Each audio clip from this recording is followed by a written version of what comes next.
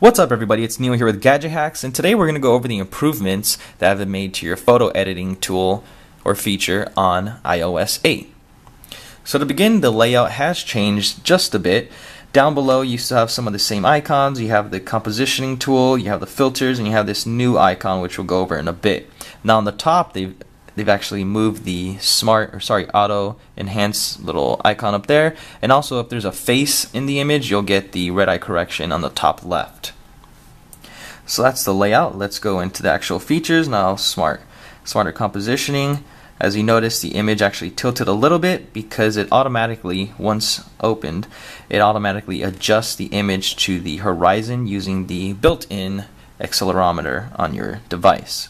Now you can actually reset if you don't like it, and you can adjust it as you want. Also, they've moved the image flipping icon or tool in here as well. So this right here is actually a new little feature they've added for smarter adjustments, where you can actually make some really good changes to your image without needing any third-party applications. So here you can actually expand these and adjust the black and whites. You can adjust color, you can adjust the light, and make the image really pop the way you want it to. So let's go ahead and say you want to change the contrast. You can do that just by sliding. So it's made pretty easy. Let's change the saturation. There you go.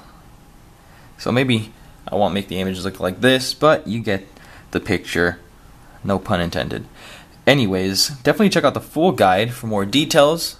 Don't forget to like, comment, and subscribe for some more awesome gadget hack videos.